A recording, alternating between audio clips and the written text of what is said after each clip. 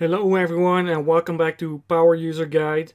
And in today's video we're going to look at something interesting, which is how you can look at user logs in Moodle. If you don't know this already, Moodle is a learning management system which is often used by schools. One of the main advantages is that it's open source. I don't work for a school myself or with a school, but I have been using Moodle with a company to deliver courses for them. And this week a discussion came up where one of the students claimed that they had completed a certain part of a course where we believe that wouldn't have been the case. And to prove that, we had to do some research. And at first we looked at a Moodle feature which is called, I think it's called course progress, which shows you what you've seen in the course.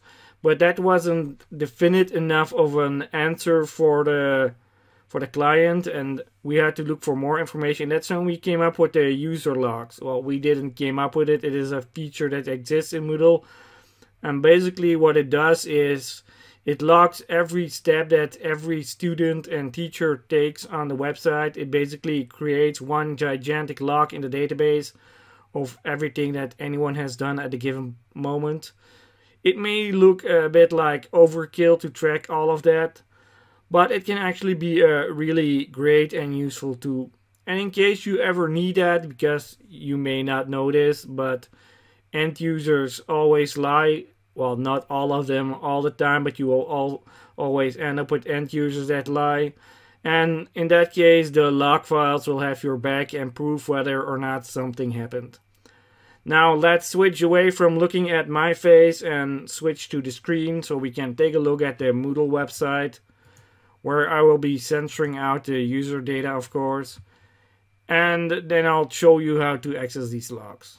As you can see, I already skipped this step. I already logged in, and it's important to know that I am logged in as a manager of the website, which is someone who has full access to all of the features. I already went to site administration, and with the options that you have presented, you will want to go to users, because we want to see a specific log for a specific user to make a point or to look something up or whatever your reasons may be. And what you can then do is go to the list of users, and as you will see, this is the list of users, and a lot of it will be, grayed out, because to be honest, it's none of your business who these users are, because I'm doing it in a live environment. That's how we roll here, living in a danger zone. And what you can then do is click a user, and I am going to try, and if you click on the username, you end up on their profile, which has a bit of GDPR sensitive information like their name and their IP address and their email address. You should probably have a plan in place to be able to remove that kind of information, but that would take us too far, and to be honest, I haven't researched that yet, because the course was made in a professional setting where not all GDPR rules apply as far as I understand. Now what you need to do is you need to go to the report section, and you have two options there. You could click today's logs, but it is far more interesting to click on all logs in this case.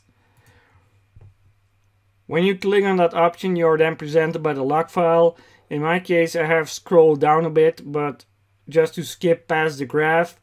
And what you will then see is a full list of all the actions that are taken. In the first field, you will be seeing the date when that action took place. It's in reverse order, so the latest action will be on top. Next, you will have the user's full name and the username. And then you will have the action and a description of the action and where it was taken from.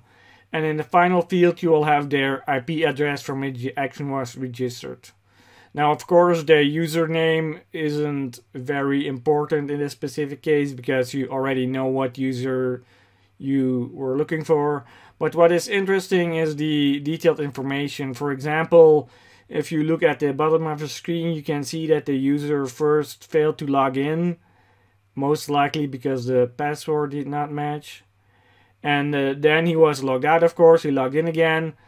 And then we can see that the user with ID 71, which is the user himself, you will notice that the user with ID, that's always the user that you're looking at. And then you can follow the actions.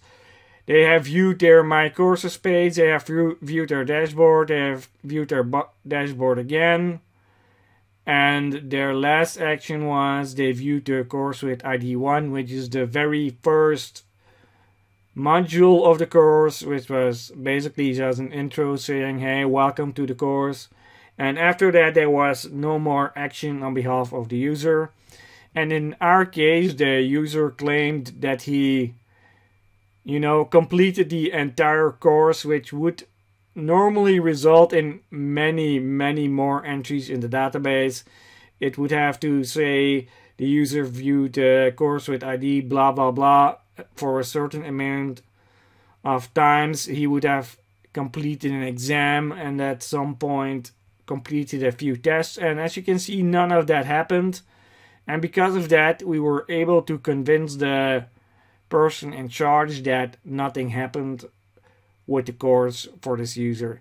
As you can see, these log files can be a very valuable tool in case you have to make a point. For example, a student claims that they followed certain modules and then they left the course and you lost the course progression, things like that, or whatever you may need the log file for. You can just go to the user and then consult the log file, and if you can't access it for some reason, you can always ask a manager to look it up for you. This will give you valuable information about the actions that the user took, and it can be used as proof or help you get an idea of where they were stuck or something. It's completely up to you how you use that file, and hopefully you remember how you got there. I will try to summarize. You first log in, you go to Site Administration, Users, then you select the user, go to the Reports part, and then you click View All Logs, and then you get this overview that you're presented with here, which shows you exactly what the user has done or hasn't done. I hope that this video was useful for you and that it helps you manage Moodle a little bit more. And hopefully we'll see you soon with another video that will be just as useful as this one. And until then, we wish you the best.